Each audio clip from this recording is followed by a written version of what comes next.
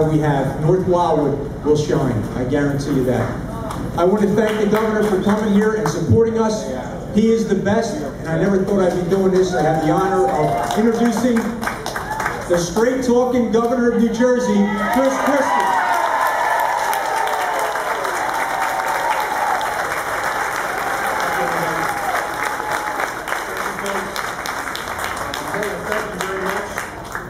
Thank you, and thank you to all the folks who are here.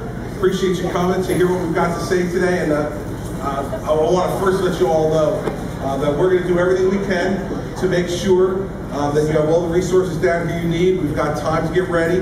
We're going to talk about how we're going to get ready, and we need to work with all of us together to make sure that we keep everybody as safe as possible.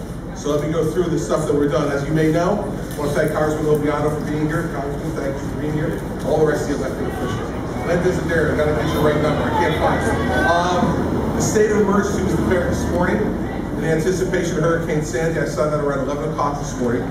It's expected to be a severe and potentially devastating storm that will hit New Jersey beginning Sunday night and be in full force through Monday into Tuesday.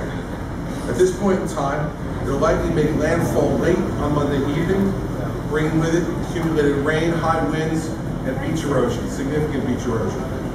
We need to be able to make sure we can mobilize every aspect of the government, state, local, federal, as we're hit with the severe conditions expected that will come from this hurricane.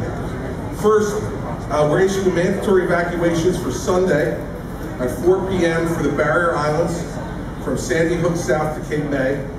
And in Atlantic City, the casinos are ordered to evacuate by 4 p.m. Sunday. To be able to assist and handle all the New Jerseyans who need to evacuate and don't have a place to stay, Human Services Commissioner Velez have been working with the counties to finalize their list of designated shelters. This time, 18 of the 21 counties have designated one or more shelters with a capacity for over 12,000 evacuees if necessary.